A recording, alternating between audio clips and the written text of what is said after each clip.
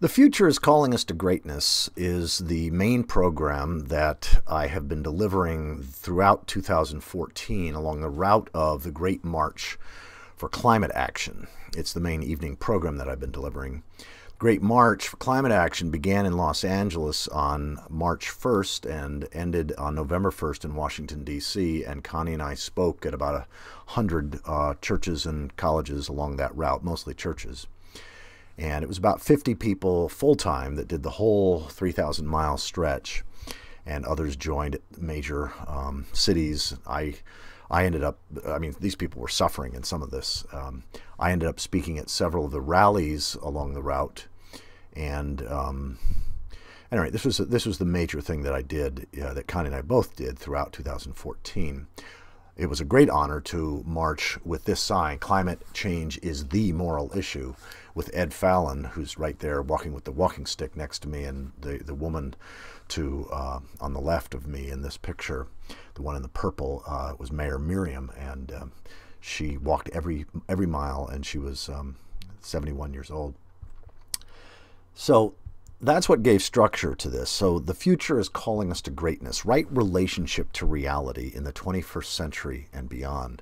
The other title that I sometimes used or supplemented it with was "The Reality is Lord, a scientific view of God and why this matters on a rapidly warming planet." I will use the words God and reality interchangeably. I'll make the case why it's not only legitimate to do that, but why it's important for religious people to do that. I did a TEDx talk back in May of 2014 called "Reality Reconciles Science and Religion," and all that content is also included in this program. There are many different paths to living in right relationship to reality, of course. There's no one way. The path that I'm particularly passionate about, Connie and I both, is the path of factual faith or sacred realism. We're both religious naturalists. There are many ways to think or speak about God. There's as many religious or theological ways as there are traditions. There are a number of philosophical ways. Most famously, Paul Tillich spoke of God as the ground of all being. There are many psychological ways of thinking and speaking about God. What I will be offering isn't really any of that. It includes much of that, but what I'm offering, what I'm suggesting, what I'm claiming is that this is the one scientific, evidential way that we can speak about God. In other words, stepping back and looking at how God talk has been used throughout human history and all over the world, what can we say with confidence about God talk, religious language in that regard? My great mentor, Thomas Berry, died a few years ago at the age of 94. He called himself a geologian, not a theologian, but a geologian. And this quote just helps set the context for this program. "We are talking only to ourselves. We are not talking to the rivers. We are not listening to the wind and the climate. Most of the disasters that are happening now are a consequence of that spiritual autism." Another Berry, Wendell Berry, really understood the power of personification. He gets this. The two are not related that I know of. Wendell Berry said, "Nature is party to all our deals and decisions, and she has more votes, a longer memory, and a sterner sense of justice than we do." Now, I'll come back to this theme of personification. It's just so vital. I consider it the single most important scientific discovery about religion in the last 100 years, that our brains inherently personify. We relate. We have relational brains, and we've done that traditionally through personification. That is, giving human characteristics to what's other than human or more than human. And Hollywood is starting to get it. Just very recently, Conservation International came out with a series of videos with Hollywood big guns, big stars, giving voice to various aspects of reality, of nature. Here's one example. You'll recognize the voice, I'm sure. Some call me nature.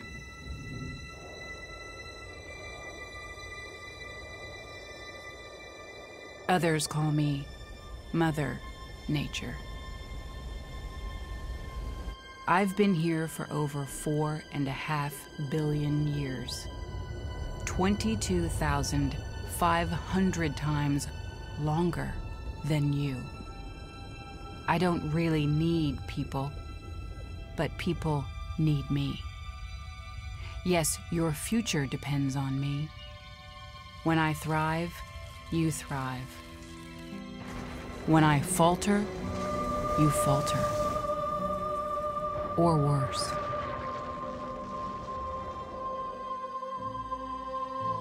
but I've been here for eons. I have fed species greater than you, and I have starved species greater than you. My oceans, my soil, my flowing streams, my forests, they all can take you or leave you. How you choose to live each day, whether you regard or disregard me, doesn't really matter to me. One way or the other. Your actions will determine your fate, not mine. I am nature. I will go on. I am prepared to evolve. Are you?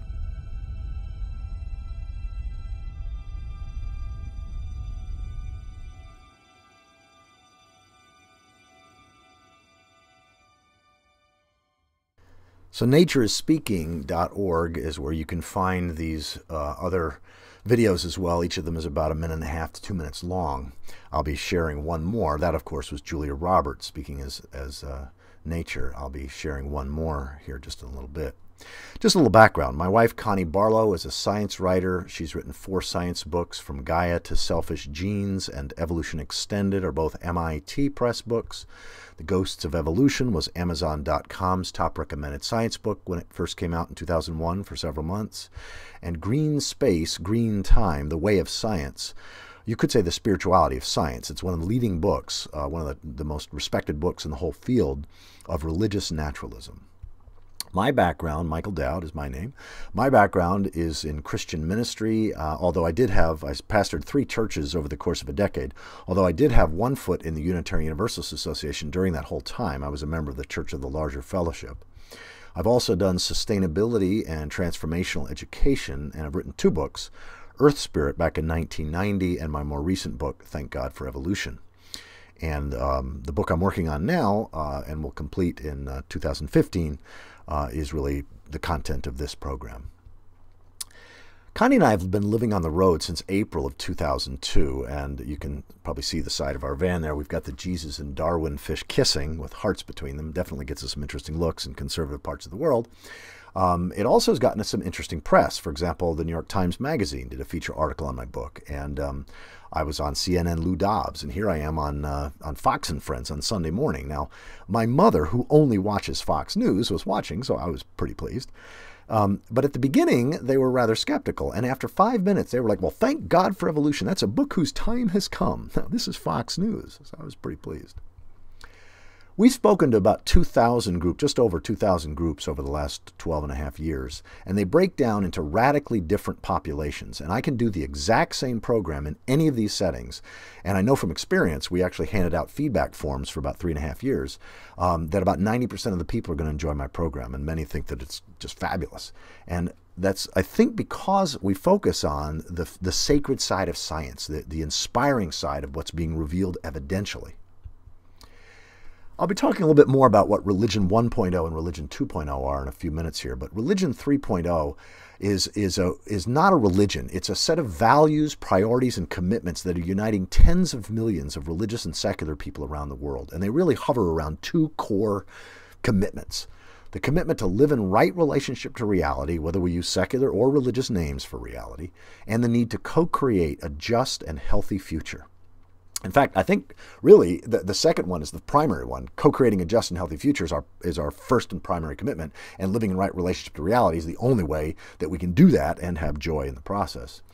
And people across the Godism spectrum, from theist to atheist and everything in between, in fact, that middle term, Connie and I created as a bridge-building term. You can pronounce it creatheist or creatheist.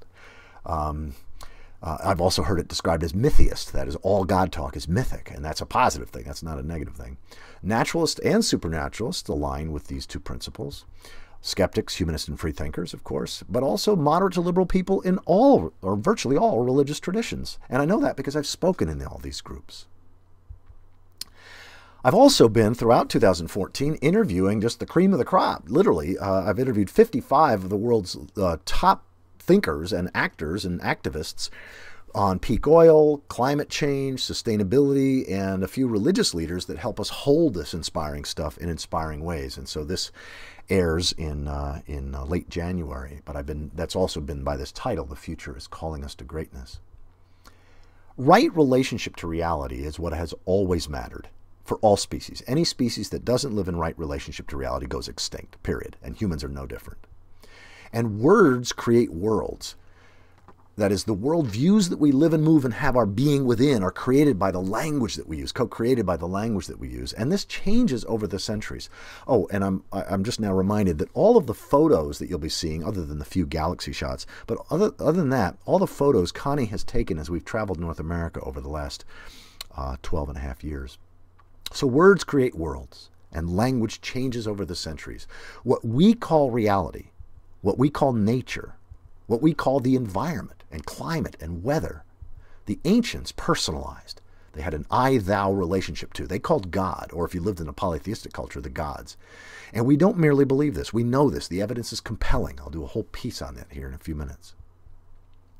Whatever else it means to live in right relationship to reality, it's got to include living in right relationship with the air, the water, the soil, and the life of this planet. It's also got to include living in right relationship to future generations. Besides, I love showing off my granddaughter. So I dedicate this program to Isla Renee and to her grandchildren. Loyal Rue is one of the world's most significant philosophers of religion, and he's written a number of books. This one is called Religion is Not About God, and what he means is that religion is about our relationship to reality. And yes, reality has been personified as the various gods and goddesses, but if religion's doing its job, what it's supposed to do is help us live in right relationship to what's fundamentally, undeniably, inescapably real. I love this quote. He said, the most profound insight in the history of humanity is that we should seek to live in accord with reality. Indeed, living in harmony with reality may be accepted as a formal definition of wisdom. If we live at odds with reality, foolishly, then we will be doomed. But if we live in right relationship with reality, wisely, then we will be saved. Now, he goes on to say that all cultures have had at least a tacit understanding of this fundamental principle. But what we're less in agreement about is how we should think about reality and what we should do to put ourselves into harmony or alignment with reality. But that makes total sense when you realize these two fundamental questions, what's real, or how things are, and what's important, or which things matter, would have been answered differently at different times in history and different places around the world. I mean, it's like the 5 blind men or the 5 blind women, 5 blind people experiencing the elephant. You know, if you've got 5 blind people that are each experiencing a different aspect of reality, different aspect of the elephant, if you had 5 different theologians, you'd have 5 totally different theologies. And believe it or not, religious differences are a whole lot more complex than that.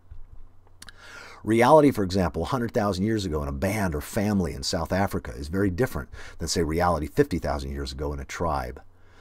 Then you get a bunch of tribes interacting. They face some crisis, some challenge, some chaos, some difficulty. They figure out how to align the self-interests of each tribe with a new level of complexity, and a chiefdom or a kingdom emerges. And then you get a bunch of chiefdoms and kingdoms interacting. This is how the world has become as complex as it is. And all the world's religious traditions reflect regional collective intelligence about what's real and what's important. But what we now need isn't just regional collective intelligence. We don't need just tribal collective intelligence. We need our best globally produced answers to what's real and what's important. And that's what science is. You don't understand science if you think it's just another language game. The postmodernists have it wrong on this. Science reflects humanity's global collective intelligence. You've got Christian scientists, Buddhist scientists, Hindu scientists, atheist scientists, scientists of all religious traditions and no religious tradition, and even anti-religious scientists that are all contributing to our best collective understanding of what's real and what's important, or how things are, and which things matter. Now this begs the question, what's religion? Is religion just supernatural otherworldlyism, as some criticize? I suggest to you no. Oh, by the way, this is me. You can see at the bottom there. This is Deer Creek Falls in the Grand Canyon. This actually goes up 140 feet. Connie and I rafted for a week down the Colorado River through the Grand Canyon with a bunch of geologists and science people from the National Center for Science Education about 4 years ago. It was fabulous. But religions are mythic maps of what's real and what's important. And when I say mythic, they personify, usually unconsciously, but they have an I-thou personal relationship with reality. Also, all religions produce personal wholeness and social coherence. There's no religion in the world that doesn't consistently produce personal wholeness and social coherence. And all religions provide consistent access to the feeling states that humans have always needed to thrive. Human beings don't thrive. We can't thrive if all we can do is look to the future with fear. We can only thrive when we can look to the future with trust, including trusting that we're not going to be here forever. We're going to die. Different religions have different beliefs that get people to trust, but they all get us there. Same thing. We can't thrive as human beings if all we can do is look to the past with resentment or guilt or bitterness. We can only thrive when we can look to our past with gratitude. In fact, now we have secular ways. Therapy is in large part a secular way of helping us to find something to be grateful for, where before all we had was guilt or resentment or bitterness. And, same thing. We can't thrive as human beings. We don't thrive if we're overwhelmed by the challenges of the day. We can only thrive when we're inspired to be in action, whatever the challenges may be. Because as we all know, compost happens. I mean, life just throws us piles of junk to deal with sometimes. So how do we stay inspired to be in action, whatever the challenges are? Well, all religions, through different belief systems, get us to trust, gratitude, and inspiration. We didn't have knowledge that can get us there. We only had beliefs until recently. We now have knowledge that we can all agree on, but not in a way that disses religion, but in a way that helps the religious traditions themselves to evolve. Now, I did a program a couple of years ago where I actually was asked by a Christian congregation in Canada this was filled with a bunch of scientists, how can we use God talk in a way that's can we use God talk in a way that's accurate scientifically? And that Tina Turner song, What's Love Got to Do with It? So I created my own version, so humor me here. What's God got to do with it? What's God but an ancient mythic notion? What's God got to do with it? Who needs Poseidon? Plate tectonics made the ocean. So I know, a little corny, but that's what we're going to talk about now, is what's God got to do with it. Now, if you lived in the Pacific Northwest, say 500 years ago, and there was this huge boulder in the middle of a field, no other mountains anywhere nearby, what would your people, your tribe, your culture, what story or stories would be told about how that boulder got there? I mean, anything this weird or this cool or this interesting demands a story. So not having a story simply wasn't an option. And my hunch is, God did it would have been the way virtually any culture would have talked about it, or the goddess or great spirit, but some divine entity, and then some story would be told about how God put it there. Well, in the 1930s and 40s, J. Harlan Bretz, a geologist, started noticing these interesting geological features in the Pacific Northwest. And now there's no geologist in the world that would debate how that boulder got there in eastern Washington. Because 17 times the glaciers came south and the glaciers went back. Talk about climate change. Just in the last 2.5 million years, 17 times. And when the glaciers came south, they blocked the Clark Fork River, which is right at the top of that image there, creating glacial Lake Missoula. And it filled up this enormous lake that was almost as large as Lake Superior in terms of water volume. And when it was filled to the brim, it would break the ice dam, and within 48 hours, all of this water would rush to the Pacific Ocean. And these icebergs would carry boulders and drop them along the way. The water got caught in the Willamette Valley south of Portland, Oregon, and it couldn't where Portland is now, and couldn't get out, so it dropped a lot of silt, which is why the Willamette Valley to this day is one of the most fertile valleys in the world. And this happened dozens of times. So, 500 years ago, how'd that boulder get there? God did it. Well, 60, 70 years ago, geologists started saying, God didn't do it. It happened through natural causes. And what we can now finally appreciate is these are different ways of saying basically the same thing. The words God and evolution are both pointing to the same divine creative process. Both answer the question, how did we get here? How did everything get here? One uses the mythic or relational language of religion. The other uses the literal or empirical language of science. Arguing whether it was God or evolution that created everything is like debating whether it's Uncle Sam or the U.S. government that insists we pay taxes every year. Or like quarreling over whether it was Gaia or plate tectonics that created the oceans and the mountains. Such silly and largely unnecessary confusion will remain the norm until we get and celebrate, again, what I consider to be the most important discovery about religion in the last 100 years, which is personification. James Hillman, the famous psychologist, said it this way. He said, loving is a way of knowing, and for love to know, it must personify. Personifying is thus the heart's mode of knowing. It's not a lesser, primitive way of apprehending, but a finer one. To enter myth, we must personify, and to personify carries us into myth. Now, he's using the word myth not as an untrue story, but the way that Joseph Campbell used the term, a narrative that puts us in accord with the nature of reality. Personification, as it turns out, is necessary. It's vital for understanding the world's myriad myths and religions, and for distinguishing factual from fictional claims about any divine being, any entity, any spiritual being. And it's vital. You can't understand the world's myths and religions, and you can't understand the distinction between factual and fictional claims about God if you don't get personification. Martin Buber, the famous theologian, back in the mid-20th century, wrote this book called I and Thou, and he talked about the radical difference between having an I-it relationship to reality and an I-thou relationship. And he basically said that if we continue to treat nature as an it that we think we can use to our benefit by simply exploiting it, he said, we will cause our own extinction. And yet that's exactly what we've been doing. We've been treating nature as a complex clock, because what happened was we invented pendulum clocks back in about 600 years ago. And so we started using clocks as our basic metaphor, our basic analogy for reality. The problem is, if you think of nature as a complex clock, it does two things. One is it completely trivializes the notion of God. God is no longer understood as immanent and omnipresent. That is, there's no place that God stops and something else starts. God is no longer thought of as a synonym for reality. God is now thought of as a supernatural being outside a mechanistic cosmos, a material mechanistic universe. And so God becomes completely trivialized, that you can either believe in this supernatural being or disbelieve in it. But nature becomes desacralized. We no longer relate to nature as a thou, to be honored and respected. We now think of nature as an it, to be used and exploited by us. And the consequences have been catastrophic. Thomas Berry, my great mentor, said it this way. He said, the world we live in is an honorable world. To refuse this deepest instinct of our being, to deny honor where honor is due, is to place ourselves on a head-on collision course with the ultimate forces of the universe. He said, this question of honor must be dealt with before any other question. It's ultimately not a political, economic, or even an environmental issue. It's ultimately a question of honor.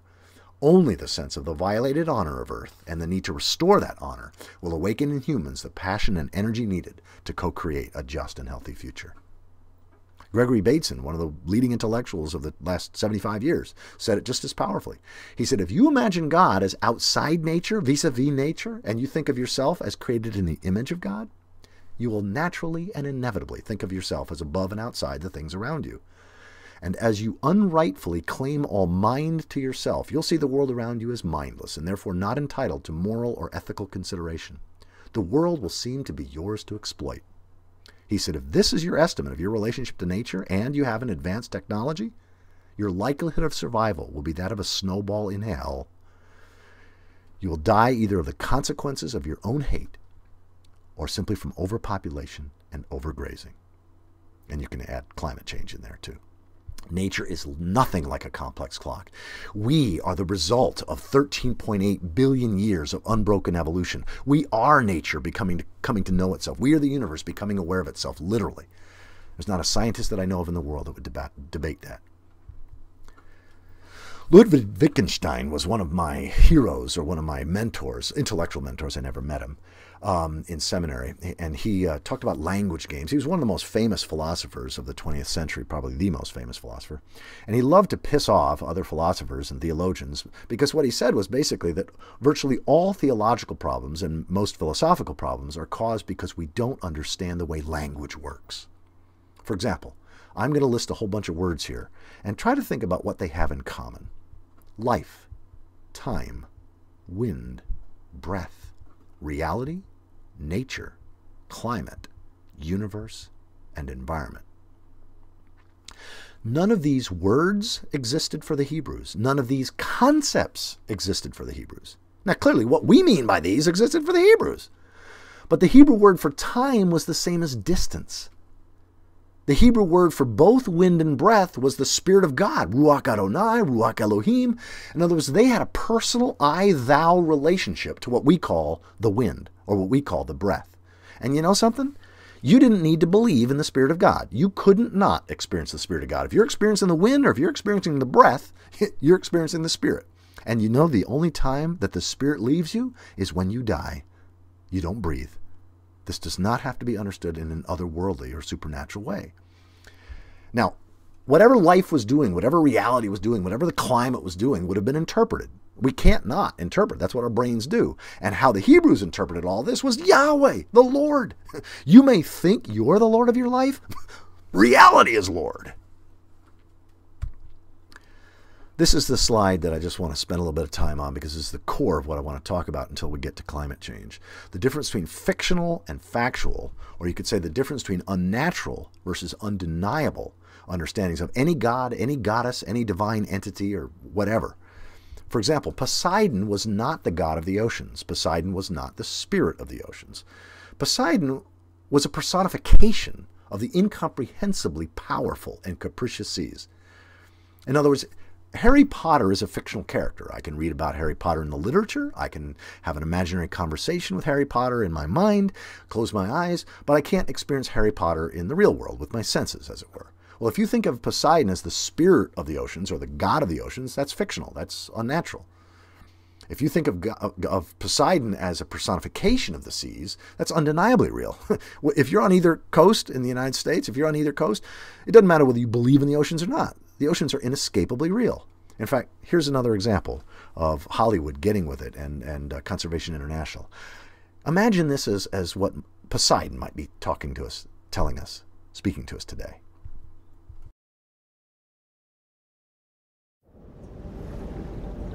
I am the ocean. I'm water. I'm most of this planet. I shaped it. Every stream, every cloud, and every raindrop, it all comes back to me. One way or another, every living thing here needs me. I'm the source. I'm what they crawled out of. Humans, they're no different. I don't owe them a thing. I give, they take, but I can always take back. That's just the way it's always been. It's not their planet anyway. Never was, never will be. But humans, they take more than their share. They poison me, then they expect me to feed them. Well, it doesn't work that way. If humans want to exist in nature with me and off of me, I suggest they listen close. I'm only going to say this once. If nature isn't kept healthy, humans won't survive. Simple as that.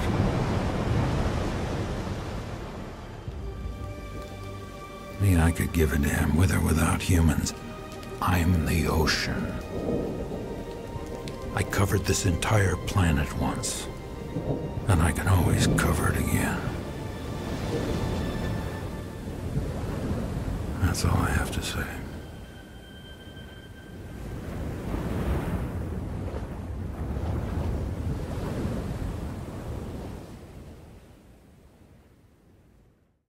So again, I recommend all of the videos on the Nature is Speaking website. The same thing could be said for any god or any goddess or any divine being or entity throughout human history. Helios was not the god of the sun or the spirit of the sun. Helios was a personification of what we call the sun. You didn't find atheists living 2,000 or 3,000 years ago saying, I don't believe in Helios. Whatever you mean by this big ball of flame and light that gives us life, that's what I'm talking about. Gaia was not the goddess of the earth or the spirit of the earth. Gaia was a personification of what we call earth. Eros was a personification of love or lust, not the spirit of love or lust. And one of the reasons why the ancients spoke about the immortality of the gods is that humans are born, humans die, humans come, humans go. Lust is always there. Gaia is always there. Helios is always there. Poseidon is always there. From our vantage point, these are eternal. And again, don't take my word on it, please. Google any of these terms: anthropomorphism, deities, personification, gods, goddesses, personify. In fact, you can put gods, goddesses, personify, and put Aztec, China, India, Greece, Rome, any place after that, and you'll find dozens of web pages and all the various gods and goddesses and what aspect of our inner reality or our outer reality, or in some cases both, that god or goddess personified. And notice the radical difference between believing in Gaia and honoring Gaia, between worshiping Poseidon and respecting Poseidon. See, this is what Wittgenstein was getting at. Language trips us up. And this book, Faces in the Clouds by Stuart Guthrie, A New Theory of Religion, it was written in 1994, Oxford University Press. Fabulous book. I highly recommend this book. And it's now one of the foundational texts in an entire research discipline called evolutionary religious studies. There's like 100 or more scholars working in this field. Buddhist, Hindu, Christian, atheist scholars, all trying to understand religion from our best evidential understanding from a lot of different disciplines. See, a factual view of God transcends belief or disbelief. It doesn't matter whether we believe in reality or not. Reality is something that every plant, every animal, and every human being cannot not experience, inwardly and outwardly. That's why I love this quote from Philip K. Dick. He says, reality is that which, when you stop believing in it, doesn't go away. And I think there's at least three things, maybe more, but there's at least three things that we can say confidently are real to that degree. Time is real whether we believe it or not. 13.8 billion years of the past brought this moment into being. Clearly, the present moment is real, and if we act as if the future is not real, we will condemn future generations. So time is real. Nature is real. Our inner nature, our outer nature, our social nature, and our interpretive nature. Nature is real whether we believe it or not. But so is mystery. And I'm not just talking about what people refer to when they speak of the transcendence. Yes, it includes that. But I'm speaking about everything that we don't know and everything that we don't even know that we don't know. So whatever else the word God means, as an evolutionary theologian, what I'm meaning by it is nothing less than a personification, a personal name for time, nature, and mystery. Reality personified. In fact, Thomas Aquinas, one of the Christian church's greatest theologians, said 750 years ago, he said, a mistake about creation will necessarily result in a mistake about God. Now, if that's true, what it means, among other things, is the more we learn about the nature of the universe, the nature of creation, if we're not updating what we mean when we even use the word God, we may have definitions and understandings of God that are so outdated they may no longer be life-giving. In fact, they may be deadly. So I've been speaking a lot, and others too, about ecology as the new theology. And this is obvious when we think about it. What I mean is that any notion of theology that doesn't include ecology is trivial and impotent. It's not for the times. Think about this. Every characteristic that we attribute to the divine derives from our experience of nature. If we imagine God as beautiful, gracious, loving, awesome, powerful, majestic, or faithful, it is because we have known or experienced beauty, grace, love, awe, power, majesty, or trustworthiness in the world. If we lived on the moon, and that's all we and our ancestors had ever known, all of our concepts and experience of the divine would reflect the barrenness of the lunar landscape. Now, see, this is obvious when we think about it. We're just not used to thinking in these terms. A few months ago, I preached at one of the most famous buildings in the world, actually in the top 100 famous buildings, Frank Lloyd Wright's Unity Temple in Chicago, which is Unitarian Universalist Church now. I love this quote. He says, I believe in God, only I spell it N-A-T-U-R-E. Now, again, remember, the word nature didn't exist 2,000 or 3,000 years ago, okay? This is not merely pantheism. Pantheism emerged in 1709. It was coined, that term, by John Tolland as a confront, as a way of countering this mechanistic worldview, thinking of nature as a complex clock. Thomas Berry has this amazing quote. He says, all human activities, programs, policies, and institutions must henceforth be judged primarily by the extent to which they inhibit, ignore, or foster a mutually enhancing human-earth relationship. I mean, if you want, in one nutshell, sort of our vision of the future, the only way into a healthy future, it would be this sentence, in my opinion. See, theology that includes ecology is pro-future. Theology that doesn't include ecology is anti-future. And I think this is one of the fundamental distinctions going into the future. Whether, your institution, whether your religion, whether your theology or doctrine of this or that or the other thing, is it pro-future or anti-future? Is our economics pro-future or anti-future? Is our way of doing governance pro-future or anti-future? Now, I'm going to use both secular and religious names, and you're going to see both are legitimate. You can't understand how reality or God created complex life if you don't understand extinctions. You can't understand how reality or God created the Great Lakes or soil, healthy soil in the northern part of the world if you don't understand glaciers. You can't understand how reality or God created the periodic table of elements or planets or life or even the atoms of our bodies if you don't understand red giants and supernova explosions. Watch this photo carefully. You surely can't understand how God or reality created continents and oceans and mountains if you don't understand plate tectonics. See, we've only known about plate tectonics. We don't believe that the Atlantic Ocean is growing at the same rate that our fingernails grow. We know it. We've got the satellites to measure exactly how fast the Atlantic Ocean is growing and how fast the Pacific Ocean is shrinking. And we've only known about extinction for 210 years, for glaciers for like 170 years, supernovas for maybe 75 years, and plate tectonics for like 65 years. See, this is revelation, but it's evidential revelation. Evidence is how God or reality is speaking to us today. Evidence should be considered modern-day scripture. It's our main source of divine guidance today. Scientific evidence, historic evidence, and cross-cultural evidence.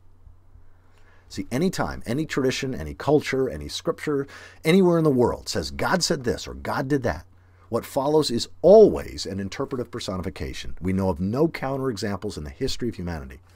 And it's only our inability to read mythic literature that's made us blind and deaf to what God or reality has been revealing now for centuries through evidence.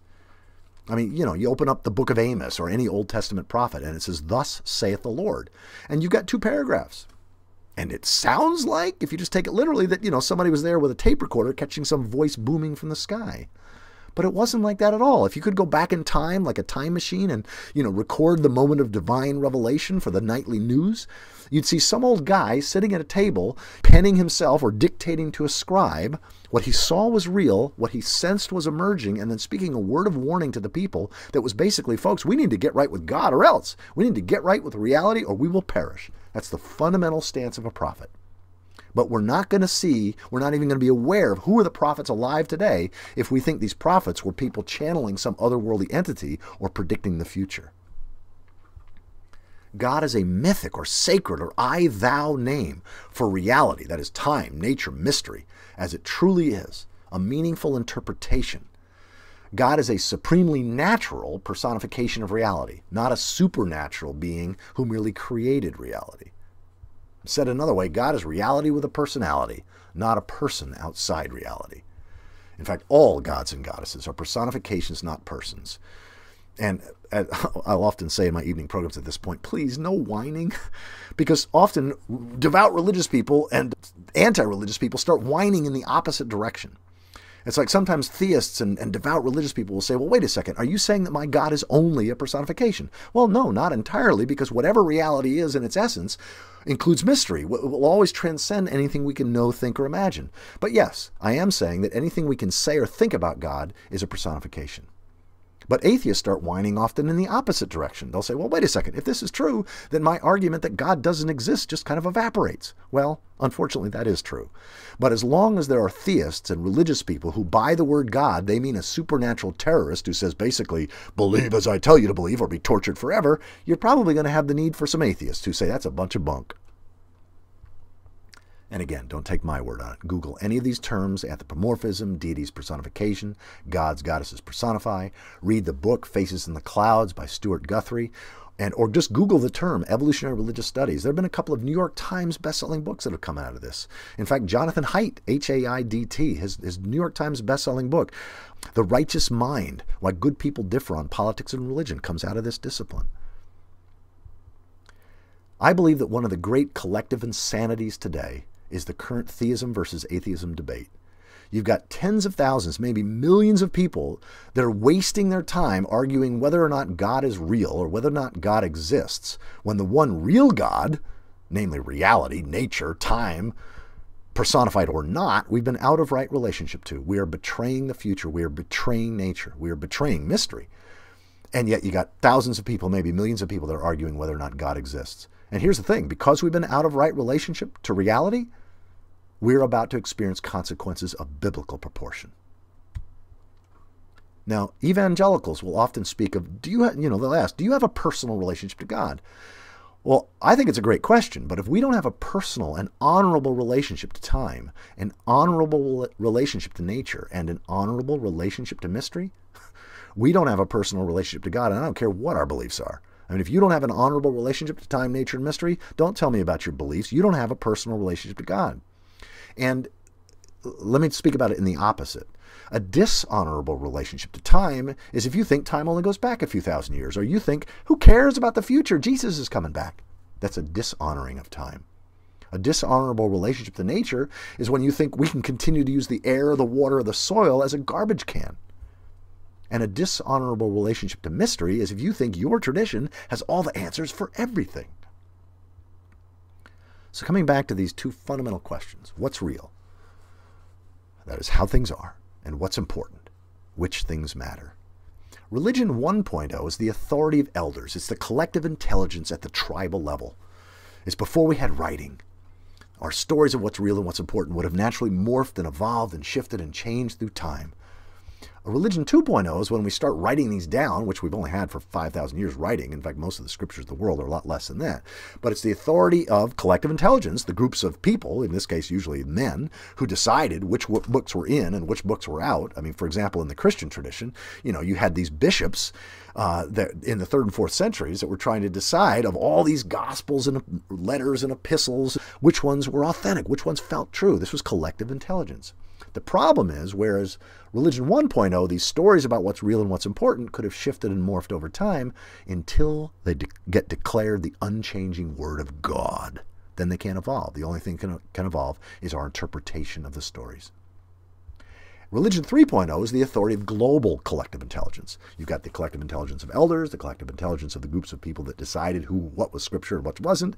And in this case, it's the collective intelligence, Religion 3.0, of global collective intelligence, the authority of evidence. Now, this doesn't mean that Religion 3.0, the evidential reformation is what I often call it, that we should ignore the wisdom of elders or that we should ignore the wisdom of Scripture. Not at all.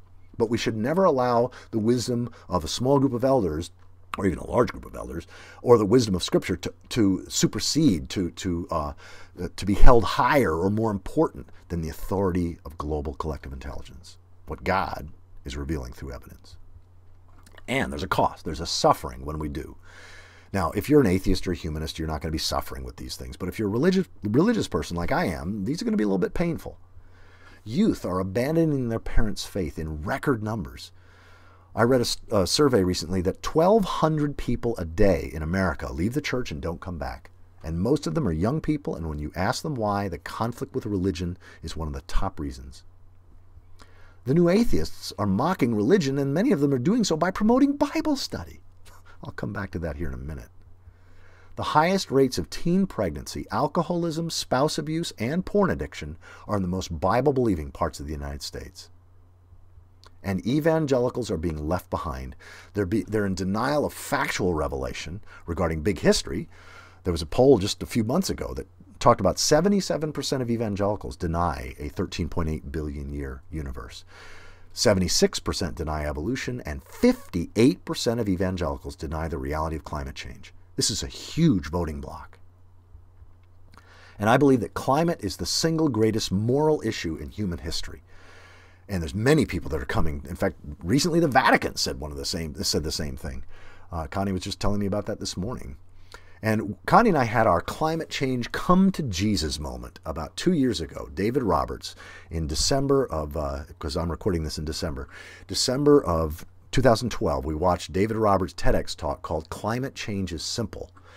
And I encourage you, I used to show this in my programs, but I stopped doing that when I included the Conservation International videos. But I strongly encourage people to go and watch the remix. Remix is where it was added. There was some music added to it. And just watch that video. It's very powerful. Basically, climate change went from the back burner to the front burner for us, and it's going to remain that way. We have an email newsletter that we put out about four or five times a year called Evolutionary Times. This is our main website, thegreatstory.org. And that TEDx talk by David Roberts, plus a lot of other science-based videos, some of the best science educational videos on climate change you can find right there on our website on climate science.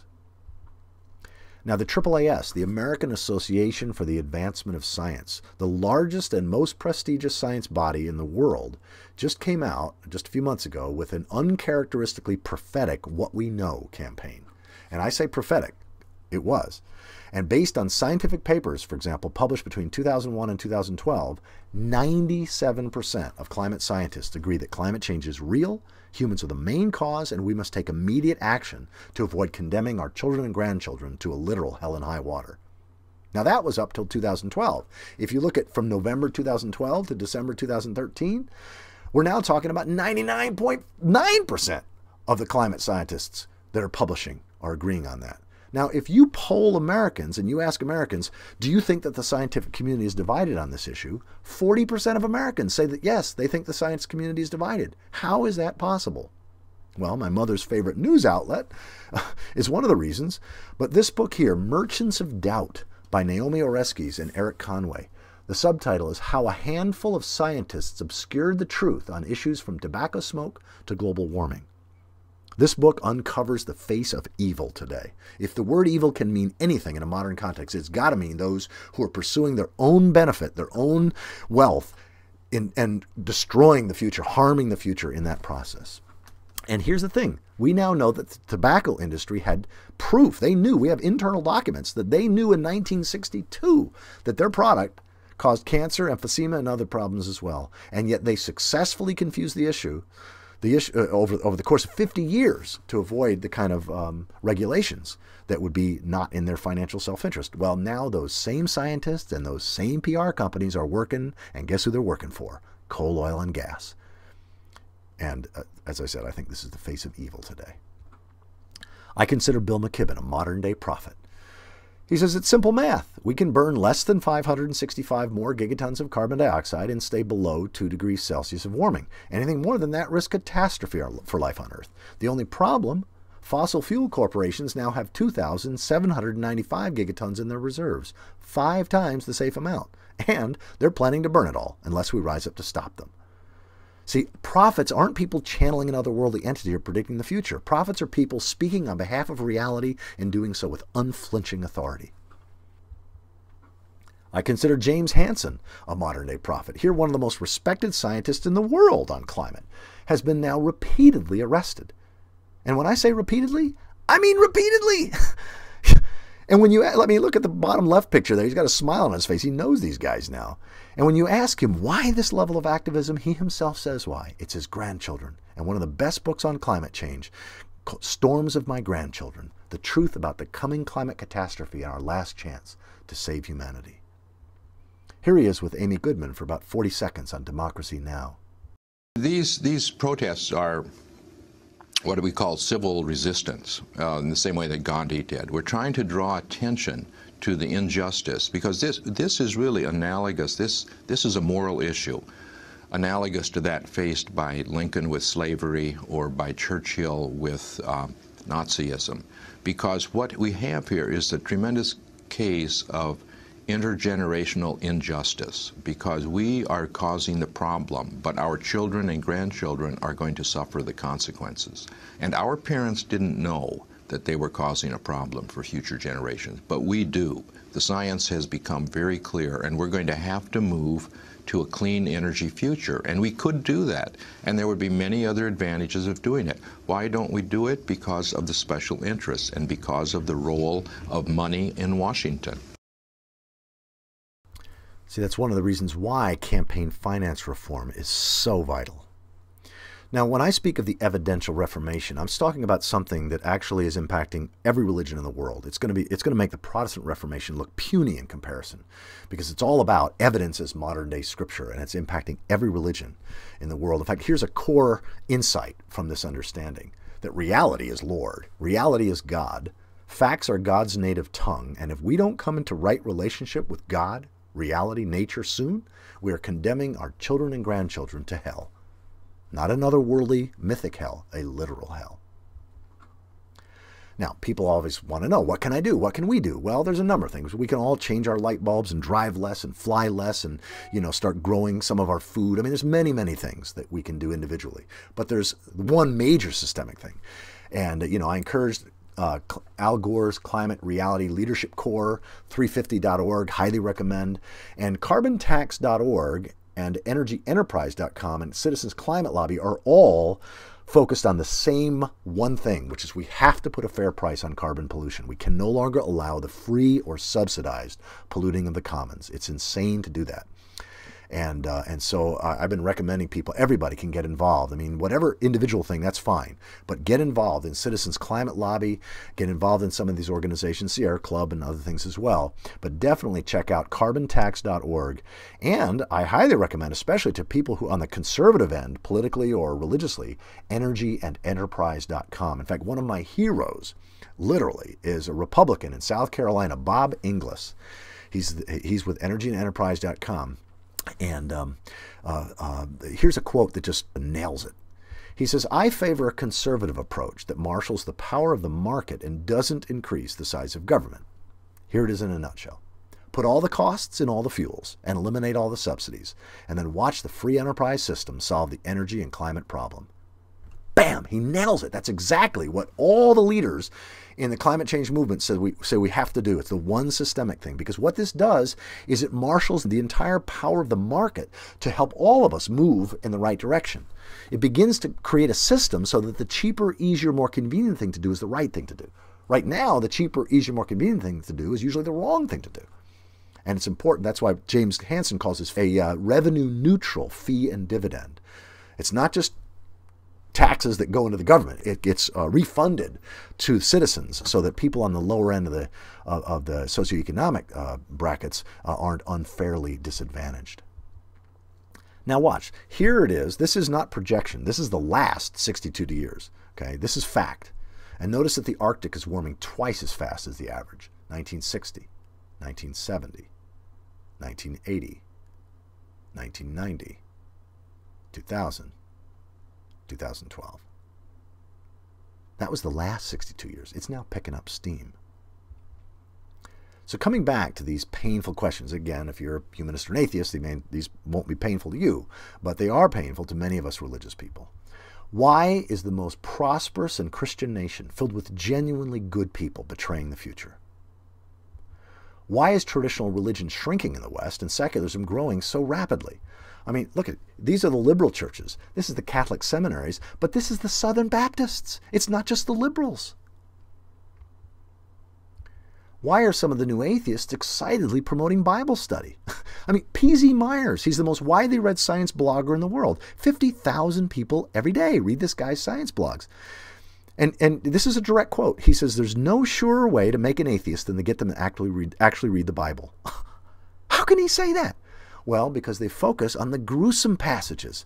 For example, if you take a straightforward, crass reading of the morality of the Old Testament, you could sum it up as obey the Lord or die. In the New Testament, it's believe in Jesus or fry. And yet our own government defines terrorism this way. The United States Department of Defense defines terrorism as the calculated use of violence or the threat of violence to inculcate fear, intended to coerce or intimidate others in the pursuit of goals that are generally religious, political, or ideological. Now, the good news, if you're a religious person, is that God is not a cosmic terrorist. Mike Earl, Bible stories your parents never taught you. Tens of thousands of people are going from being devoutly religious to atheists. They're just bypassing liberal Christianity. They're becoming atheists because of this guy's Bible stories your parents never taught you. Volume 1 is the Old Testament. Volume 2 is the New Testament. It's all free. It's audio recorded. You can download it to your iPod. You can watch it on YouTube. Bible stories your parents never taught you. I've never known anybody to be able to watch or listen to the Old Testament and New Testament, Volume 1 and 2, and remain a biblical literalist. It just rocks people out of literalism. These are atheists excitedly promoting Bible study. Why are rates of teen pregnancy, alcoholism, domestic violence, and porn addiction highest in the parts of America where the vast majority claim that they're saved from their sin? I mean, I did my first TEDx talk that I did 2 years ago, back in 2012, called Why We Struggle and Suffer Now. It was on evolutionary psychology and brain science. And, because anybody who believes that the reason that we're tempted by various things is because our great-great-great-great-grandmother ate an apple is going to be clueless about how to live in integrity. When I speak in Christian context, living in Christ, in integrity. It's the only way to have freedom. Well, I had 3 evangelicals come up to me, because Grand Rapids, Michigan, which is where this was done, is a very conservative part of the world. And I had, within a 2.5-hour period after my program, I had 3 evangelicals come up to me independently. And all 3 of them said basically the same thing, which was, I was a young earth creationist until I heard your program. Now I've just got to accept evolution. I've just got to do it in a God-honoring way. In fact, one young man, he was probably in his mid-20s, he said, I always thought that evolution was about Darwin, DNA, and dinosaurs. I didn't know it was about how to live a more Christ-like life and have healthier relationships. See, this is the practical side of an evolutionary worldview. And then finally, why have biblical literalists been on the wrong side of history regarding most factual and moral issues over the past 500 years? Well, I think all 5 of these questions can be answered by one painful cartoon. Onward, steed in search of truth, Bible tucked under the elbow, going the wrong way. That's why I encourage every minister, every priest, and every rabbi to subscribe to Science News. It comes out once a week. It's a best, short, encapsulated, really well-written summaries of what I call God's evidential revelation. That's what's being revealed about reality through evidence. And I encourage everybody, every minister and priest, to preach from evidential revelation at least once a season, if not once a month, or more often. I think young people will come back into the churches. In fact, the denomination that I pastored 3 churches in, the United Church of Christ, many liberal traditions value the Jesus Seminar, this 19th and 20th century liberal scholarship. They did the fine work, the important, the necessary work of the deconstruction of biblical idolatry. But what we now need is the constructive work. And the United Church of Christ has had this slogan now for the last, I think, 12 or 13 years called God is still speaking, comma. And all this emphasis on the comma. Don't put a period where God puts a comma and all this stuff. And you know something? You know what's happened to the United Church of Christ over the last 12, 15 years? It's continued to shrink. And I think it's going to continue until we finish the sentence with an exclamation point. God is still speaking, comma, and facts are God's native tongue. If we preach with that kind of thing, young people will find the church relevant again. See, a factual view of God in Revelation calls forth boldly pro-science, pro-future prophetic speech. Now, you could say that I'm kind of being redundant there. All prophetic speech is pro-future. Here I want to introduce you to a modern-day prophet, a poet, a friend of mine, Drew Dillinger, and a poem of his, because we need to engage the artists, the storytellers, the musicians, the poets, the music, the playwrights. This is what grabs our hearts, the various art forms. Here's a poem, a prophetic poem. This poem is called Hieroglyphic Stairway. It's 3:23 in the morning, and I'm awake because my great-great-grandchildren won't let me sleep. My great-great-grandchildren ask me in dreams, what did you do while the planet was plundered? What did you do when the earth was unraveling? Surely you did something when the seasons started failing, as the mammals, reptiles, birds were all dying. Did you fill the streets with protest when democracy was stolen? What did you do once you knew? I'm riding home on the coma train. I've got the voice of the Milky Way in my dreams. I have teams of scientists feeding me data daily and pleading I immediately turn it into poetry. I want just this consciousness reached by people in range of secret frequencies contained in my speech. I am the desirous earth, equidistant to the underworld and the flesh of the stars. I am everything already lost. The moment the universe turns transparent and all the light shoots through the cosmos, I use words to instigate silence. I'm a hieroglyphic stairway in a buried Mayan city, suddenly exposed by a hurricane, a satellite circling Earth, finding dinosaur bones in the Gobi Desert. I am telescopes that see back in time. It's 3:23 in the morning, and I can't sleep because my great-great-grandchildren ask me in dreams, What did you do while the earth was unraveling? I want just this consciousness reached by people in range of secret frequencies contained in my speech.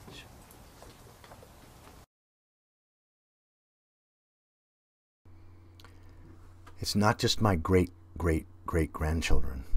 All I have to do is look into my granddaughter's eyes. She is the future calling me to greatness. We are in the midst of what I think will be known eventually as the Great Reckoning. That is where humanity has been out of right relationship to reality, and we're now about to experience consequences of biblical proportion. Hopefully, it will also be the Great Homecoming. The prodigal species. We've squandered our inheritance. We're waking up to our predicament in the pig pen, as it were, and coming home to God, to reality. What I'm about to say is going to make what I've said up till now fairly tame in comparison, so brace yourself.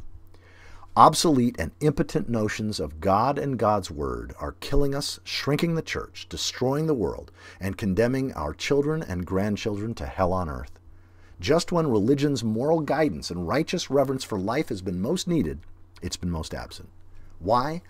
Because the church has been blind and deaf to what God has been revealing for centuries now, largely because of what I call the triple idolatries: idolatry of the written word, idolatry of the otherworldly, and idolatry of beliefs. And yes, I know this is very politically incorrect to speak this way, and yet I have to. And I want to make sure that I'm not misunderstood. By idolatry, I don't mean anything so goofy and trivial as bowing down to statues or rocks. By idolatry, I mean making your ultimate commitment, your primary concern, something that doesn't deserve to be, or that betrays and defiles the future.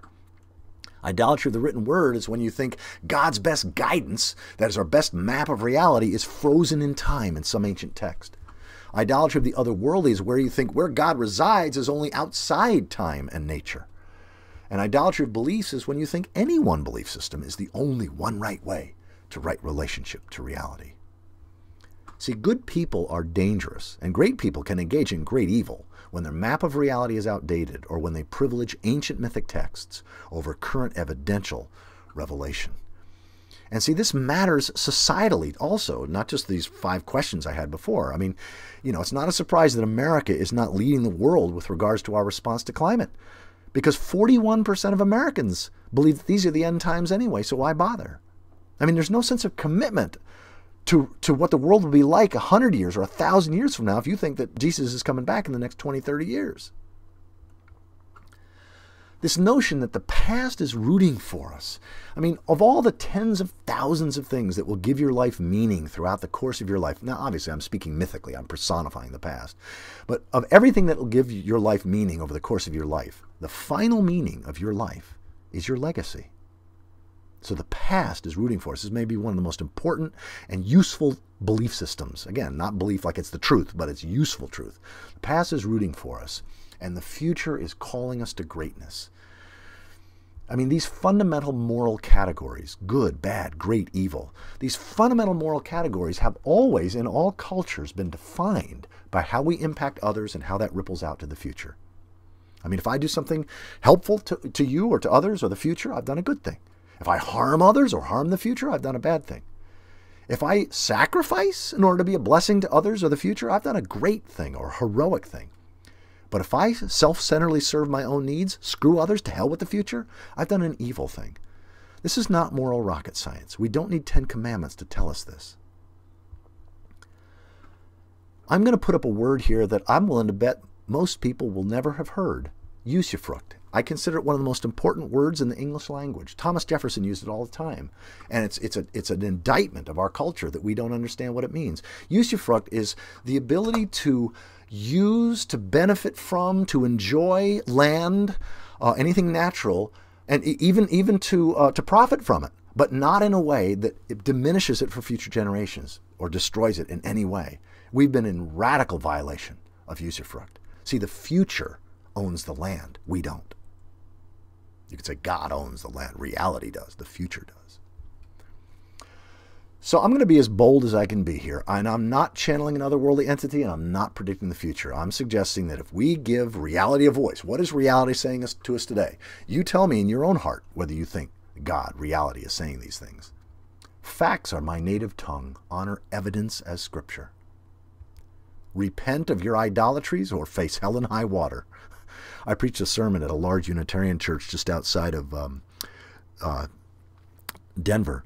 And the title of the sermon was God Rebukes the Religious Right, Repent or Face Hell and High Water. It was a climate change sermon. And they gave me a standing ovation, which didn't surprise me at a Unitarian church. But I preached that same sermon, God Rebukes the Religious Right, Repent or Face Hell and High Water, at a Baptist church in Houston, Texas. And they gave me a standing ovation. That, I burst into tears. I was not expecting that at all. Nature is my secular name. Obey my laws or perish. Abandon apocalyptic thinking. It is an abomination.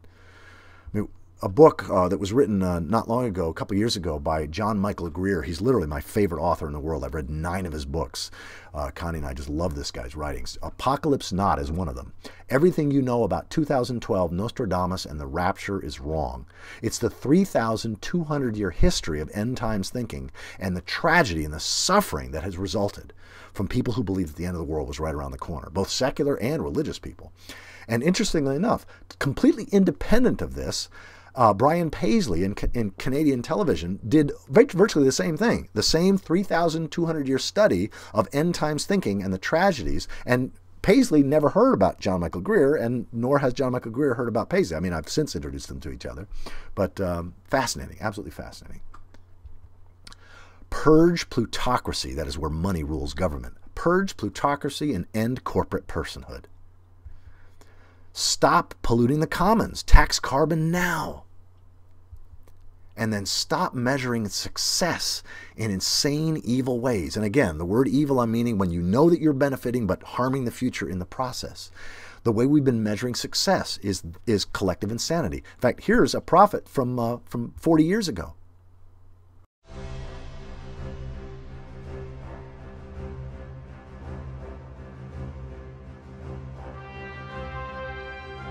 Too much and for too long, we seem to have surrendered personal excellence and community values in the mere accumulation of material things. Our gross national product now is over $800 billion a year. But that gross national product, if we judge the United States of America by that gross national product counts air pollution and cigarette advertising and ambulances to clear our highways of carnage. It counts special locks for our doors and the jails for the people who break them. It counts the destruction of the redwoods and the loss of our natural wonder in chaotic sprawl. It counts napalm, and it counts nuclear warheads and armored cars for the police to fight the riots in our cities. It counts Whitman's rifle and Speck's knife and the television programs which glorify violence in order to sell toys to our children. Yet the gross national product does not allow for the health of our children, the quality of their education, or the joy of their play. It does not include the beauty of our poetry, or the strength of our marriages, the intelligence of our public debate, or the integrity of our public officials. It measures neither our wit nor our courage, neither our wisdom nor our learning, neither our compassion nor our devotion to our country. It measures everything in short, except that which makes life worthwhile. And it can tell us everything about America, except why we are proud that we are Americans.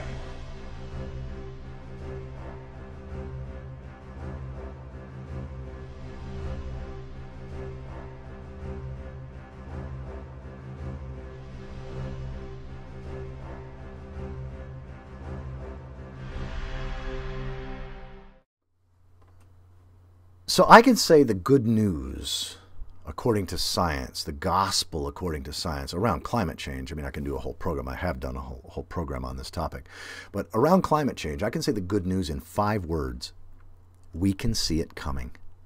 Never before in the history of the entire world, not just our species, never before in global history has any species been able to see a potential extinction level event coming in time to prepare for what is already baked in the system and to ward off the worst of it. That's good news. Carl Sagan said this very powerfully. He said, how is it that hardly any major religion has looked at science and concluded, this is better than we thought. The universe is much bigger than our prophets said, grander, subtler, more elegant. God must be even greater than we dreamed. A religion, old or new, that stressed the magnificence of the universe as revealed by modern science might be able to draw forth reserves of reverence and awe hardly tapped by the conventional faiths.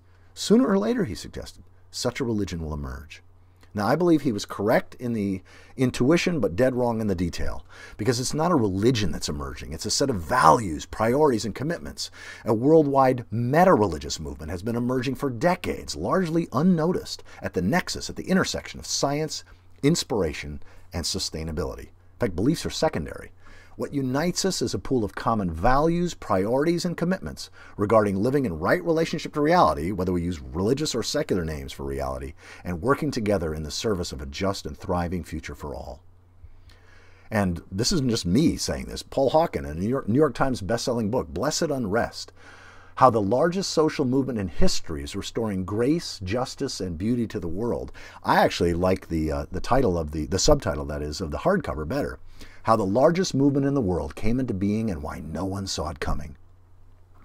And that's what this conversation series that I've been doing also throughout 2014, I've been interviewing literally the cream of the crop, some of the top experts in the world on climate change, peak oil and resource depletion, sustainability, and how to hold all this scary stuff in ways that inspire us to work together across ethnic, religious, and political divides so that we can ensure a just and healthy future. I also did a series back 4 or 5 years ago on the advent of evolutionary Christianity, where I interviewed literally the cream of the crop in terms of Christians, the most respected, scientists, theologians, ministers, the top Catholics, the top Protestants, the top evangelicals. And what we all agreed on, this is the interesting thing, we have lots of differences. Some major differences. Some of us are conservative, some are liberal, some are naturalists, some are supernaturalists. But what we all agreed on was these fundamental things. We all had deep time eyes, that is an evolutionary understanding of reality. We all had a global heart and a global commitment. That is, our commitment wasn't just to our own soul salvation or our own religious group or our own nation state, but our commitment was really to the health and well-being of the entire body of life of which we're a part. And we all valued evidence, as in some very real sense, divine revelation. Some felt comfortable, like I do, calling it modern-day scripture. Others didn't feel comfortable with that language, but we all agreed on these fundamental things. So the book I'm working on now, I don't know what the final title will be, but I'm playing with, Religion 3.0 or Reality is Lord. Basically, religion as if the future mattered. Sacred science, evolving faith, saving humanity. And I'm suggesting that these 6 principles unite tens of millions of us around the world. Reality is our God. Evidence is our scripture. Big history is our creation story. Ecology is our theology. Integrity is our spiritual path. And ensuring a just and healthy future is our mission. Now, you don't have to use this combination. You could say, if you were a secular person, reality is my ultimate commitment. Evidence is the main way reality reveals itself, and so on. Or if you're a conservative religious person, you might not frame it this way. You might say it this way, that my God includes reality. My scripture includes evidence. My theology includes ecology, and so on. No matter what our attempts to inform, it is our ability to inspire that will turn the tides.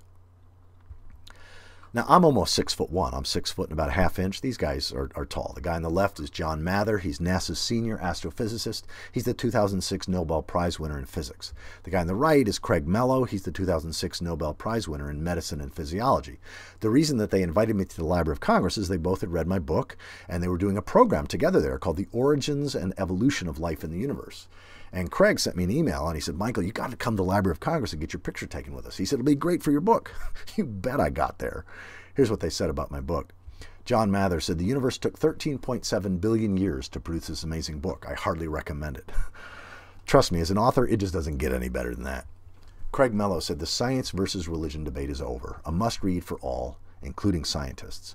Now, this never did get me on Oprah, but I did have a meeting with the vice president and the executive producer of the Oprah Network about the possibility of creating a show called Soulful Science. So we'll see, but we did create an 80-second book trailer. I wanted to share that with you.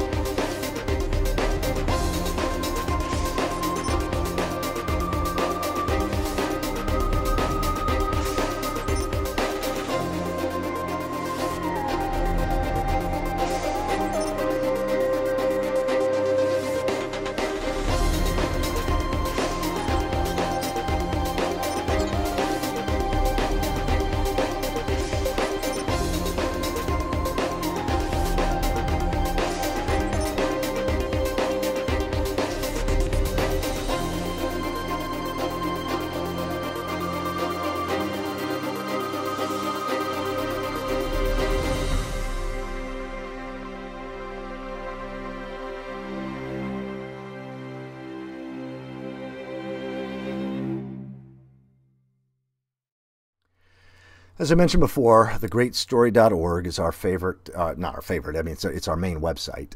Connie Barlow, my wife, is the webmaster. And most of the stuff that we have is linked from there or can be found there. In fact, the climate science videos, I want to again point that out. But also, What is the Great Story is a fabulous connection to some of the best videos and audio tech stuff in terms of what's called big history, what the academic concept of discipline of big history, or the epic of evolution. The universe story is the way Brian Swim and Thomas Berry talked about it. What's new? All the stuff that we've added since 2004, I think, Connie has annotated, so you can get a good overview of the entire website from the What's New page. The evolutionary psychology and brain science stuff, all the practical spirituality kind of stuff can be found there. Kids curricula. If you work with kids or have kids or grandkids, Connie has either created or assembled from others some of the best stuff for kids there. Death. Connie does, in fact, we've both done a whole bunch of programs on death and mortality from a sacred science perspective. Lots of great stuff there. We have YouTube channels. We have podcasts. We have 3 different podcasts. Everything that we've done is linked pretty much from our bio pages, so you can find a lot of stuff on either one of our bio and resource pages. And one of the big projects I've worked on recently is God in Big History, and Connie's major project is called Climate, Trees, and Legacy. So we're always looking for writing retreats. So if you have a second home or vacation home and you wouldn't mind us house sitting, please let me know. My email address is michael@thankgodforevolution.com. And we also, obviously, we appreciate donations. That's what allows us to do free programs when we work with high school and college students and that sort of thing. And you can donate right there. And again, that's our website, thegreatstory.org. Thank you.